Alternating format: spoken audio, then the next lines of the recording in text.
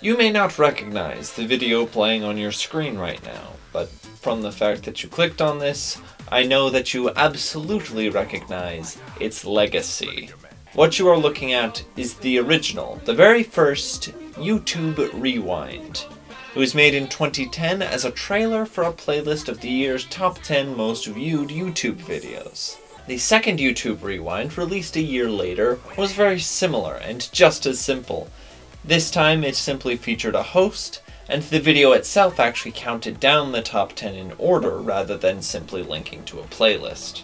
Both of these videos are very different from what we think of now when we hear the words YouTube Rewind. This is YouTube Rewind before anyone actually watched YouTube Rewind. It was simple and clearly corporate, but there wasn't an agenda to it. YouTube wasn't trying to push anything, they were just saying, this is what you guys watched the most this year. These videos did not discriminate between traditional media and independent online creators.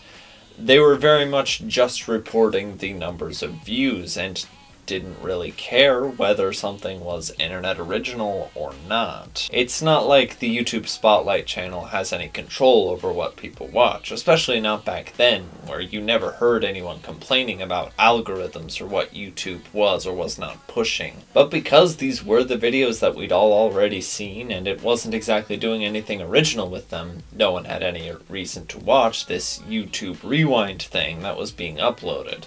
And so it was ignored. For people to actually watch, they would need to do something that did capture people's attention. You know, do something a little original with the content. Maybe feature more creators than just one who is mostly known for a video she didn't make and that no one liked anyway. No offense. Honestly, I love Rebecca Black and I love Friday, and I wish people would respect it as the hilarious pastiche of generic bland pop music that it is. You don't come to this channel for good opinions, you come for the hot takes.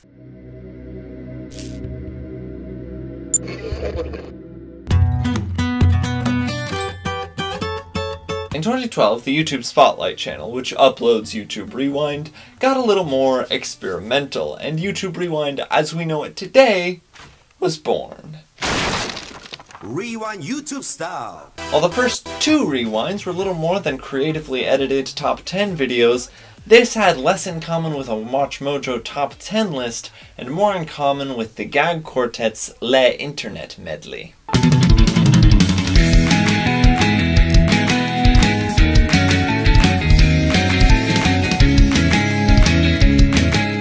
Rewind 2012's primary influence was clearly Psy's Gangnam Style, and was largely a recreation of his music video mashed up with a little bit of Carly Rae Jepsen's Call Me Maybe, with dozens of other references like to the Hunger Games or to Minecraft, or that Mars rover thing, remember that? It featured around 30 creators, including Felicia Day, iJustine, Psy himself, and many others. It's small compared to the rewinds that would come later, but for the time it was bigger than anything we'd seen before. And its references were absolutely diverse, with the small caveat that most of the creators featured were, you know, ones centered in America, and very few, if any, actually were Let's Players. The Let's Play community, which by this point was the biggest genre on YouTube, was somehow largely missed, and that was the biggest misstep this video had.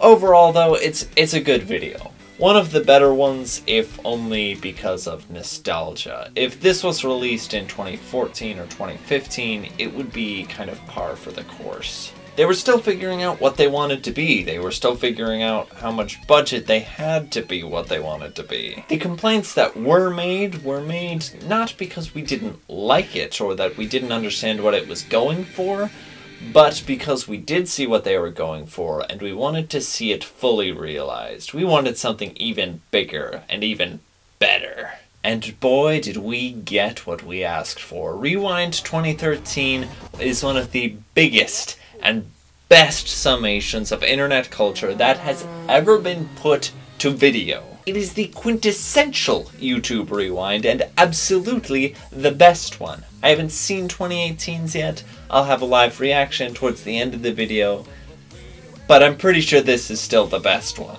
The background music is a mashup of 7 different songs, several of which are very much internet exclusive songs like Ylvis's The Fox or SHcMOOK's Dead Giveaway. It featured over 50 creators and referenced dozens more trends, memes, and viral videos than I could ever count. And because our expectations were set relatively low with Rewind 2012, 2013 blew that so far out of the water that it doesn't matter. It was still so much bigger and better than we ever thought that we were going to actually get. Let's stop talking and do some walking. Not only does this video take everything 2012 did and make it bigger, better, more insane, every sequence of the video itself is building on itself and becoming bigger and better. You never know what's about to pop up unless you've, watched it 100 times like I have. And therein is the beauty of these first 2 rewinds. They were anything but predictable. They were crazy and insane. They weren't trying to be marketable. They were trying to represent the utter insanity that was early internet culture. Early. Post 2010, but you get what I mean. And so the Spotlight channel was left with a dilemma. YouTube Rewind 2013 was so big, so good. How could they ever top such a thing? Spoiler alert, they didn't.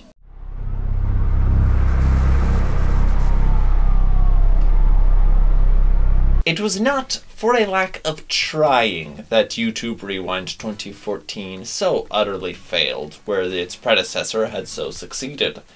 I believe that at this point, the Spotlight channel was still trying to put creativity into their video.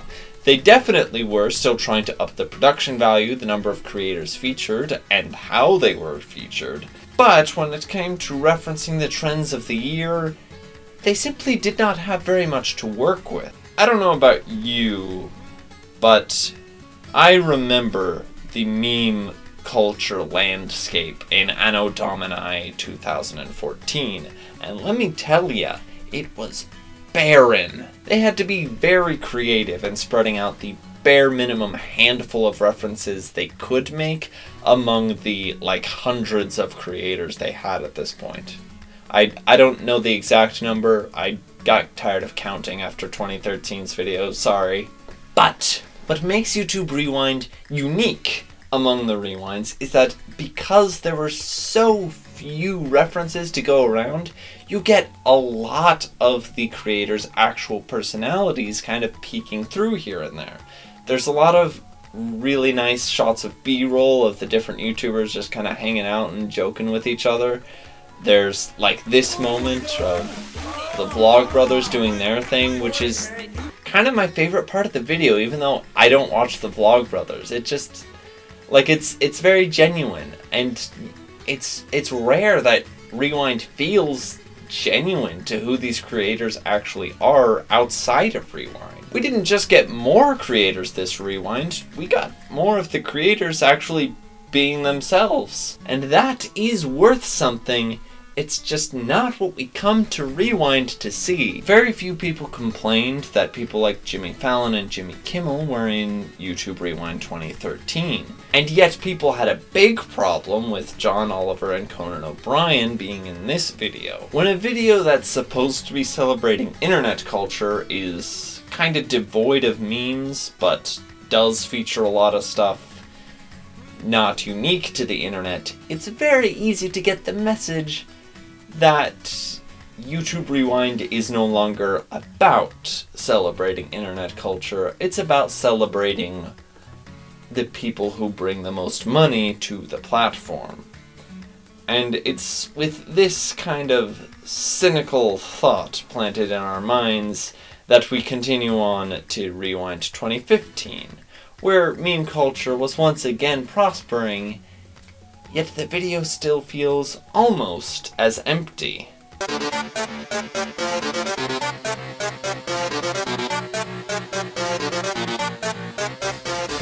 And I say almost, because there are a few specific moments that have really good references in this video, but they're very small moments in a long video that paints a big picture that's not unlike what I was just talking about. It's absolutely not my favorite, but talking about the good first, YouTube Rewind 2015 does have a really great segment where Markiplier walks down a creepy hallway filled with YouTube gamers who look like they've gone insane.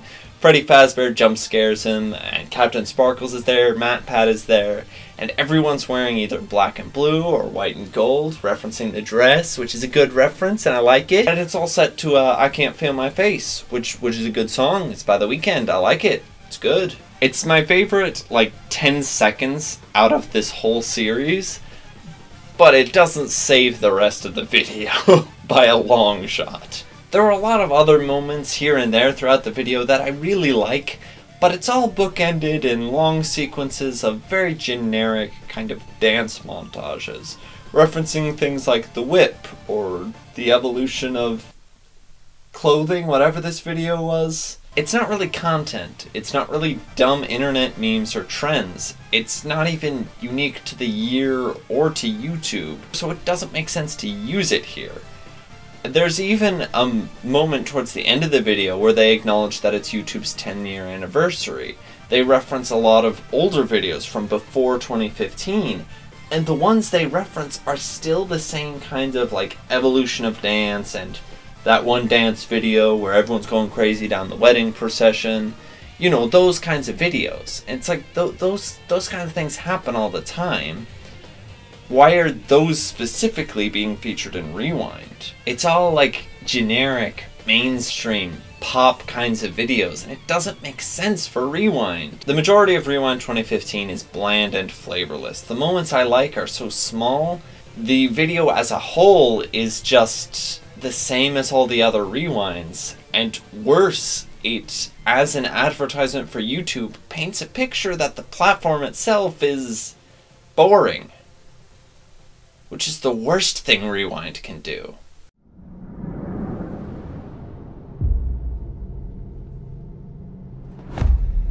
YouTube Rewind 2016 was so utterly devoid of content and anything worth talking about that it honestly became a trend to edit together your own YouTube Rewind. Shout out to Bobby Burns, who, as far as I know, started this trend. Shout out to myself for making this video, which featured Siva Gunner, which Bobby's didn't do.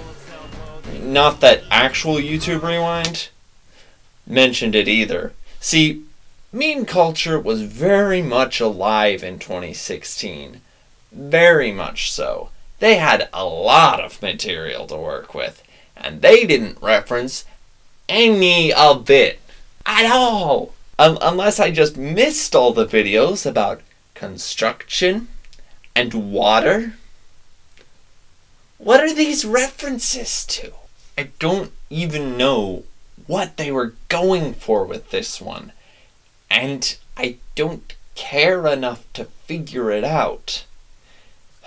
If this year's is this bad, like I said, I haven't seen 2018's yet, but if it's this bad, I'll be surprised. Like, 2016's is the worst I can imagine a Rewind video being. It's just the formula with no content. It was very clear by 2016 that no one making YouTube Rewind was watching actual content on YouTube. 2017's was a bit better. No, it's not a bit better. 2017's is the second best YouTube Rewind. It's the only one that comes close to 2013 in my mind. Every other one I have some kind of big complaint about. And with 2014's, that wasn't its fault, but with 2017, they made do. Is it perfect? Does it fix all the problems people have with YouTube as a platform? No, of course not. But that's just the thing. A lot of the problems people have with not only the videos leading up to it, but especially with YouTube Rewind 2017, are not problems with Rewind at all. They're just problems with YouTube as a platform, which the Spotlight channel isn't capable of fixing, no matter who they feature. People have problems with the algorithms. They have problems with things like fidget spinners being popular. They have problems with the polls being popular.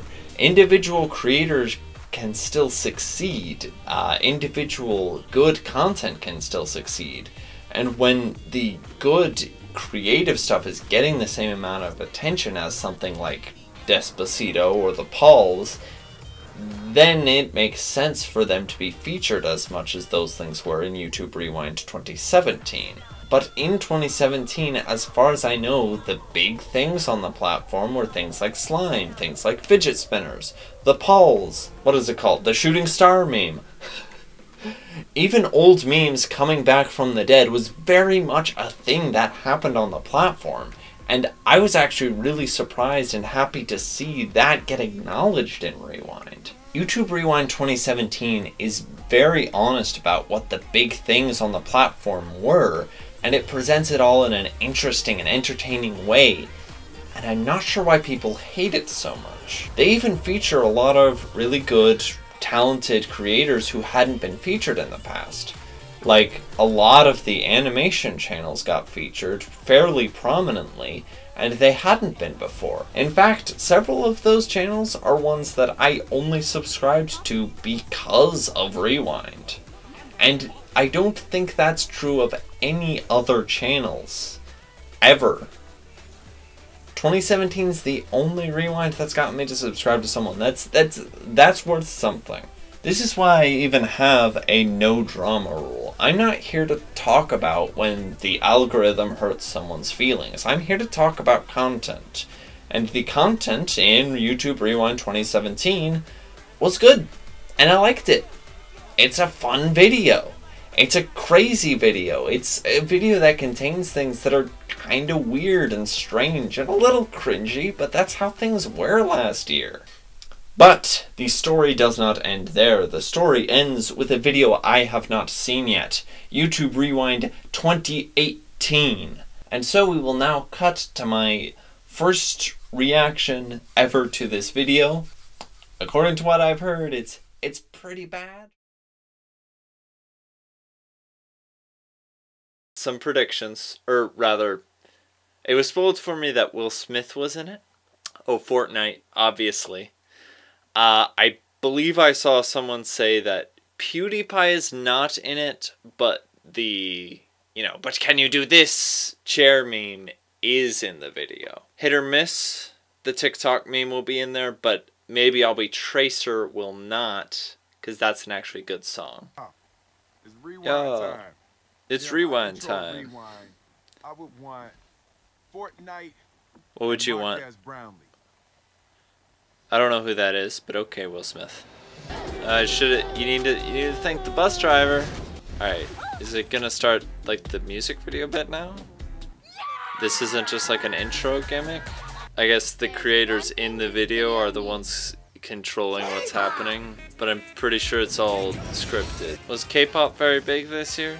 Why isn't it a specific K-pop reference? Like, K-pop isn't specific to 2018. Was melting lipstick a trend? Was that a trend? Mukbang. Mukbang's not a... That's not a 2018 thing. That's been around. Oh, it's Ro. I love Ro. She's good. I never watch her videos, but she's cool. It's a good dog. Marshmello was in it last year. That guy doesn't even know who Marshmello is. What's the point of what I'm watching? What is even going on? Oh, the odd one's out. And he's interacting... Oh, the little spider dude. I like how the animators are like incorporated in the real video this time. That's an upgrade from last time, so that's good.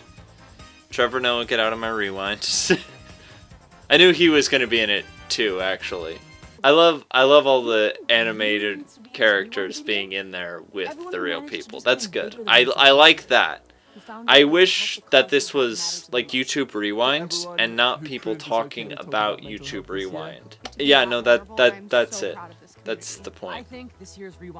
I'm so proud of this community, you guys. I'm missing what they're saying because I'm trying to talk over them. I expected this to be a music video.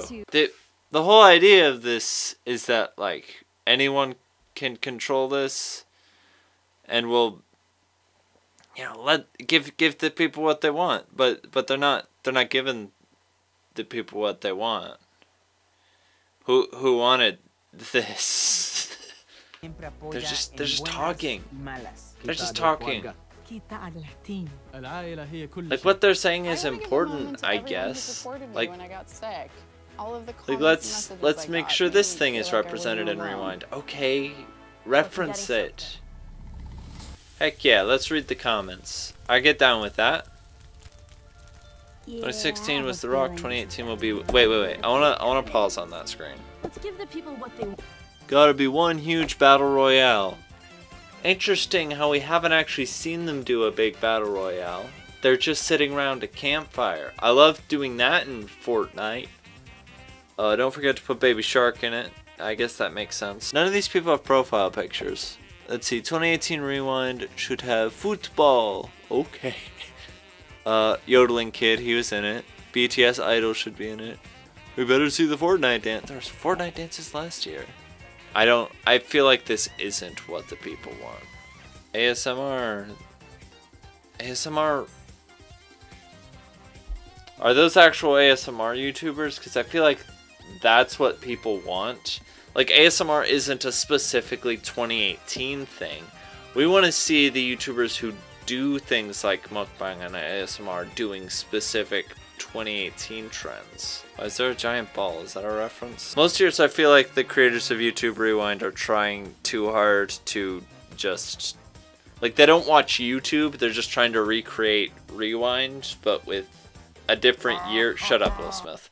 But with a different year filled in the blanks, if that makes sense.